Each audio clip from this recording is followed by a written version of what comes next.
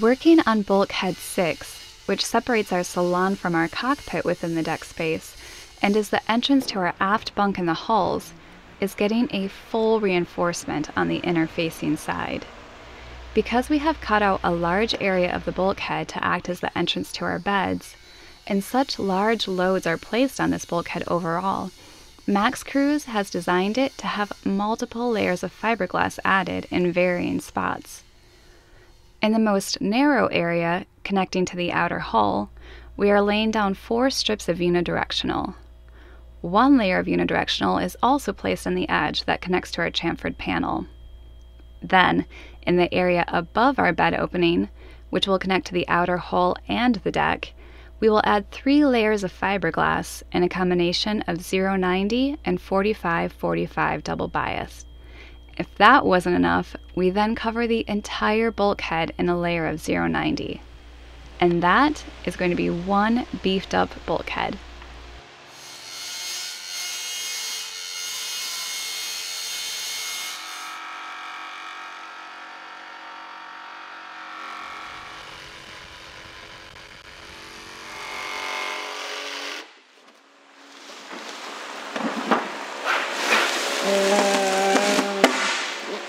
There we go.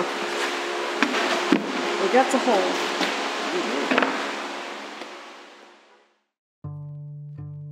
After 8 years of the nomadic life, involving crossing oceans in a 34-foot Sabre, refitting an aluminum boat, and then taking that to the Arctic Circle, we're back at it again with a brand new build.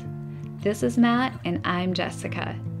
Make sure to hit the subscribe button and join us every week as we start our newest project of building a 42-foot catamaran from the ground up.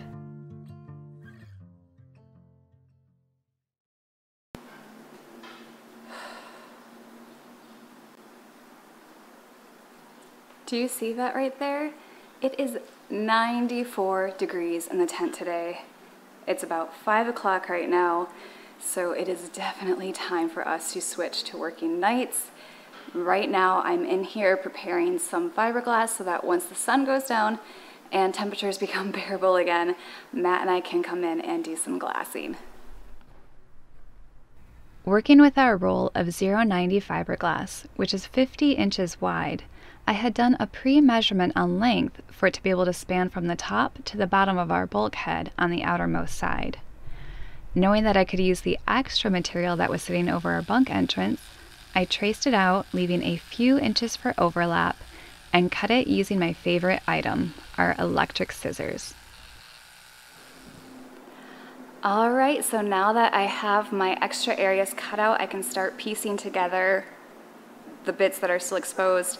And what is nice about this 090 fiberglass is I have the option to rotate it 90 degrees and it's still going to have the fibers going 0 and 90, which means if it doesn't fit, horizontally, I can put it in vertically. And we're just going to use every little piece that we can because as Matt and I are finding out, materials are at a premium right now. We don't want to run out of anything because there's not always a guarantee that we can get it restocked, at least not right away.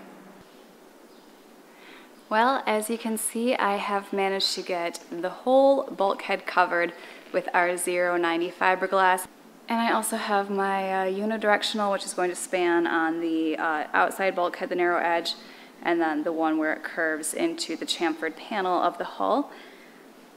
Here I've got my peel ply. That's my last project before I can go have dinner tonight, is to kind of cut this out. And yeah, nearing the finish line of preparation at least, and it has cooled down to a brisk 89 degrees in here.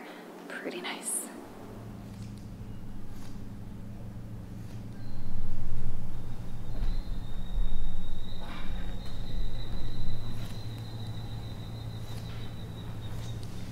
All right, we have a clock that is reading 10:30 p.m. We have a thermostat reading 77 degrees Fahrenheit, and humidity is about 76, so we are good to go. Matt is going through right now and giving a nice styrene wipe to the surface to prepare it for bonding. We want to get those pieces of unidirectional right behind Matt down first, and they span along the length there and kind of the corner there. So once we get those down, then it is the extra supports that run right along here. And then after that is everything else.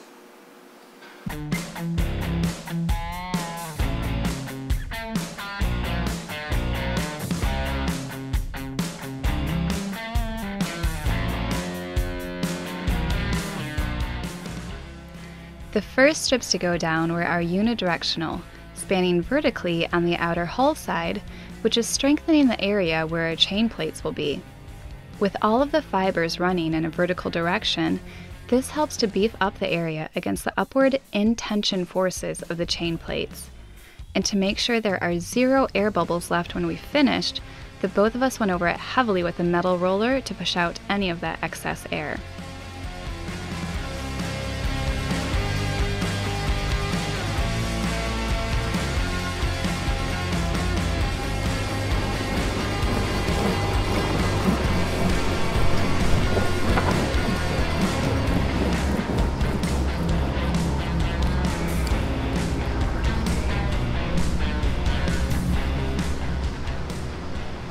After we had added the other strip of unidirectional to the chamfered panel, we began working our way up from the bottom, adding the 090 fiberglass and continuing up toward the top, while adding the multiple layers just above the door opening on the way.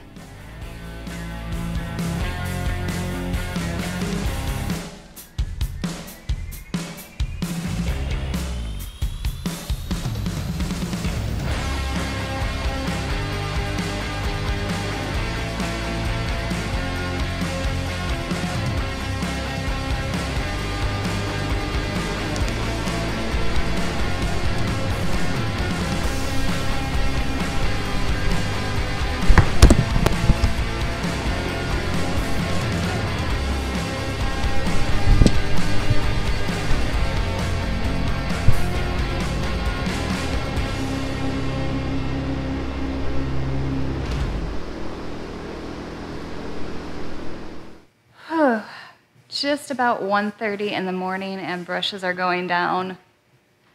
Matt's just kind of double checking things because we ended up with a little bit more resin than we needed to finish it, but glad that is done. Let's take a look at the results. Not what we were hoping for necessarily. That 090 is a tough one. Just trapped air. But we've got all the extra fortifications running along there. Of course, that had the 4 coats of unidirectional before we even got to the 090 layers and the biaxial. And of course, everything else was coated with the 090 and peel ply. So I think Matt is going to spend a few more minutes chasing bubbles out, but after that, we're just gonna walk away, come back in the morning and see what we can do. Morning time. Fairly early in the AM. It is already really warm. Just came to kind of look at how everything turned out last night, and kind of pretty much as we expected. There is some, they appear to mostly be on the surface area, but there are some little air spots that we see here, and specifically the trim around the edge is going to need to come off and be sanded back down. But yeah, we'll give you kind of a flyby. So as you can see, there's little bubbles right there in the surface. This is like 6 or 7 layers. I believe it's just in the top surface. I'm going to try sanding that later to hopefully get that out. And then you can see we had some puckering there, which is just inevitable when trying to bend around that edge. Not an issue at all. That will get sanded back and faired eventually. But that's basically it.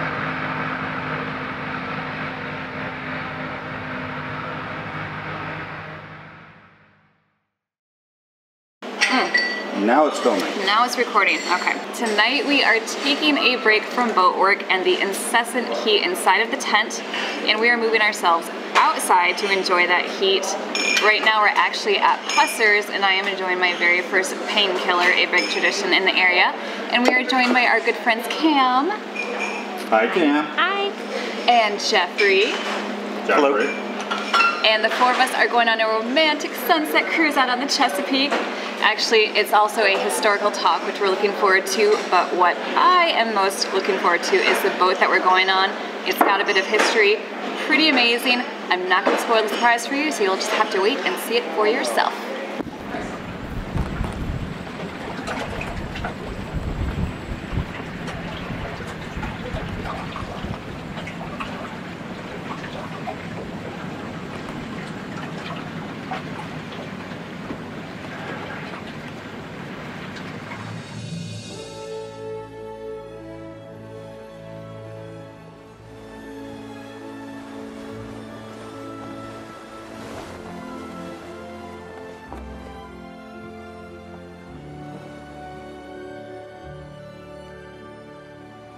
John, my boy! Come on up here! Man the woodwind for a while.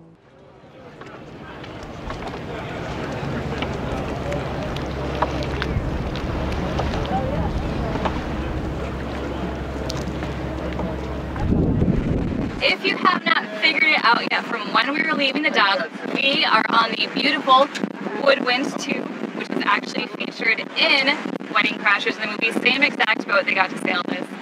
So we're out for a sunset cruise, which I think I'm gonna drink my Seize the Day, which is actually made for this boat, if you can believe it. My craft beer me is like in heaven right now. And then of course, Dave Handel is giving a talk about the area, but all in all, it is shaping up to be a beautiful evening.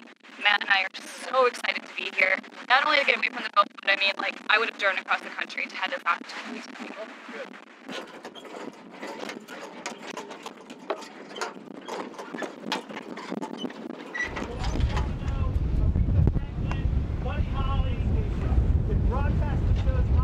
Up in these shows, and it became a very important place on that musical circuit. Like some great saltwater fish, rockfish or striped bass is the most famous. Blue crabs, obviously, also very famous. And then occasionally, some dolphins. Occasionally, some more exotic fish will come up. Red drum were nearby. There's blue catfish, and there's some fish that you would normally associate with freshwater. So fish that survive. Like west water or round river valley.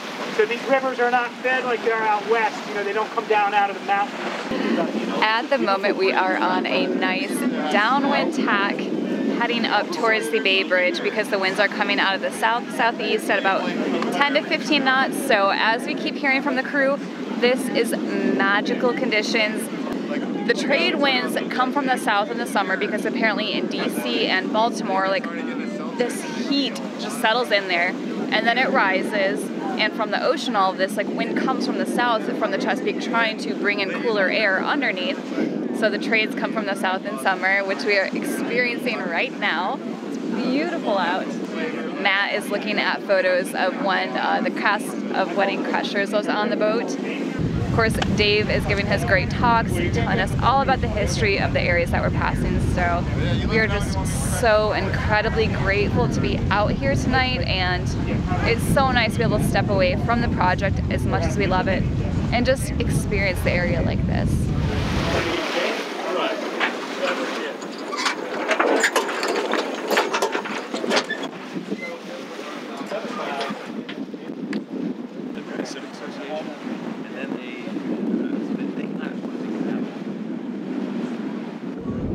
I am quite a sneaky sailor. I just traded one of our MJ koozies for a nice Woodwind koozie, which if I ever get aboard again, means I get VIP treatment and the first drink. So cheers.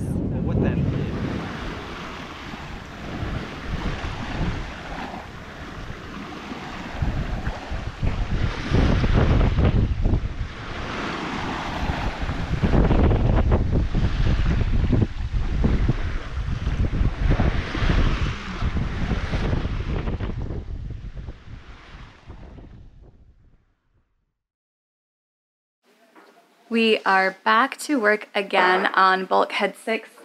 This time we're working on what's going to be sitting in the port side, and also I have the tripod all set up so that we don't have the camera resting on the bulkhead as we're rolling it like crazy trying to get all of the air bubbles out. So we'll try and get a few better shots of this one since we kind of dropped the ball on the one up there. So what I have spent the earlier part of the day doing is cutting out our 090. That goes all the way across here. Matt had already done the different pieces that just span around like the top of the opening here, which was going to be the aft queen beds. So you can see the 090 fabric here, which it runs in a 90-degree fashion instead of the 45, which sits like that and that. This time we have also cut it much closer to the window because last time we had it overlapping and it made it really hard to get the corner to sit. We have all of our peel ply cut and ready to go on top.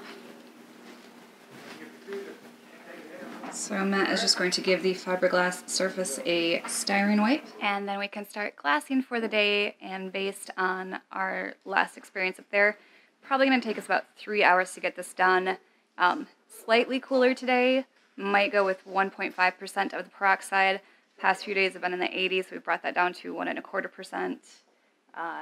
But yeah, luckily we haven't had any issues so far of it kicking too fast on us.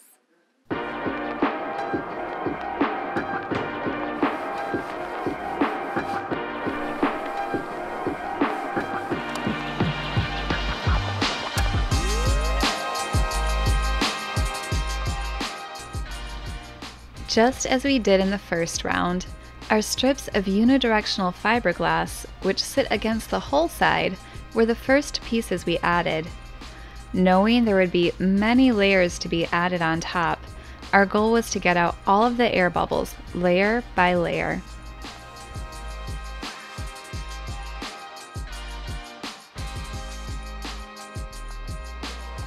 This time, the next step we did was to add the reinforcements above our bunk opening. The first sheet to go down was our 090.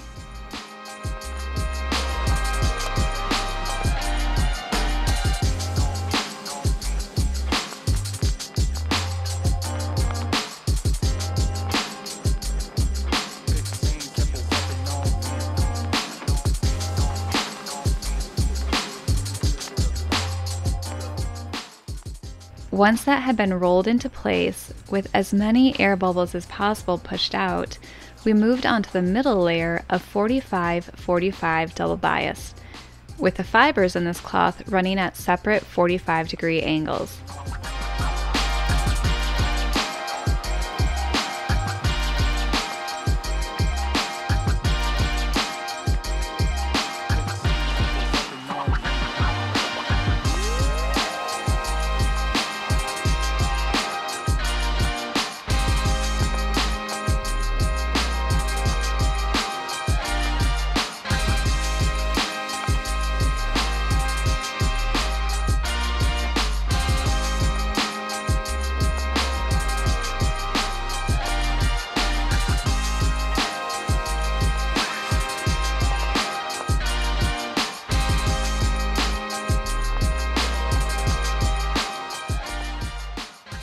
Then lastly, to go on top of this section is another layer of our 090 cloth.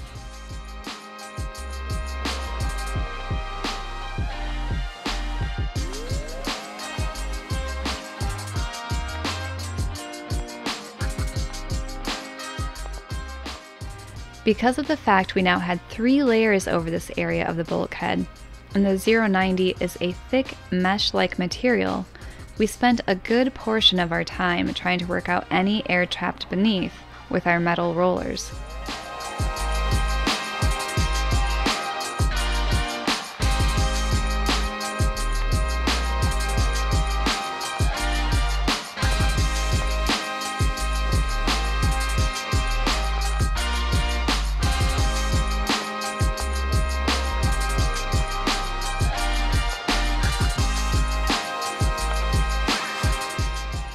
Once the peel ply had been added to the top of this section, we moved down to the bottom of the bulkhead to begin covering it in our 090 fiberglass.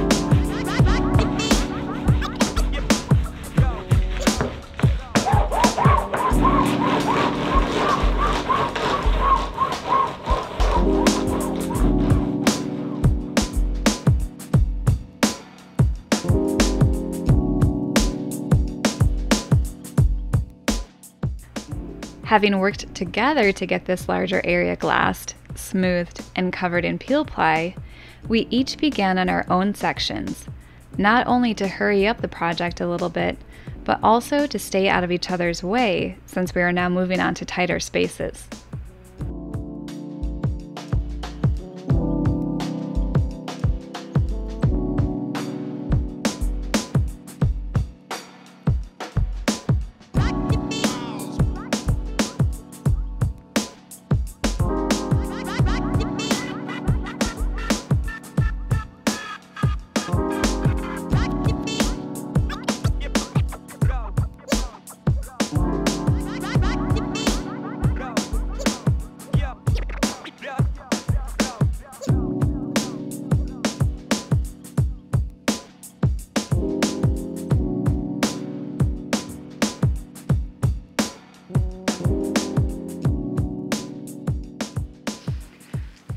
Somehow that ended up being an incredible core workout, even though it felt like our arms were getting the most use just trying to push those air bubbles out. The 090 seems to get a lot of air bubbles, so it takes some extra muscle pushing those things out, but that's good because there's an ice cream bar waiting for me in the office right now, which I'm going to gladly eat in a few minutes. But otherwise, I think it turned out pretty nice. There were a few sticky situations at the end. One of our 5-gallon vinyl esters is nearing its end. It was kind of like sputtering on me as I was making the last 16 ounces. So good thing it didn't run out on us right in the middle. It takes like 10 minutes or so to switch it over. And then all of my perfectly, precisely cut peel ply, 2 pieces near the end, ended up on the ground, which I didn't notice until we were finishing, so I was scrambling to cut a couple of new pieces, but it all worked out, so we're gonna let it cure for a bit. I'm actually going to go work on the pacemaker for a little while, finish sanding the bottom so we can get that painted in the next couple days, and just let our backs recover. Oh. So this area right in here is 8 layers. 4 layers of unidirectional, 3 layers of 090 biaxial, and 1 layer of double bias, all in this area. So it was, everything else was great, except for that 090. It's like a screen door, like I guess it's probably like the best way to describe it, like mosquito netting, is the stitching that they have on there. It's horrible stuff. It is not from Grifco. This is something else that I bought separately, and it is just a nightmare to deal with. I don't know what the issue is, but it traps air and just holds it and holds it and holds it. Will not let go. So we do have some little spots across here, but those more hopefully just on the surface. And yeah, we'll sand those out later. So time for sunshine and frozen candy bars.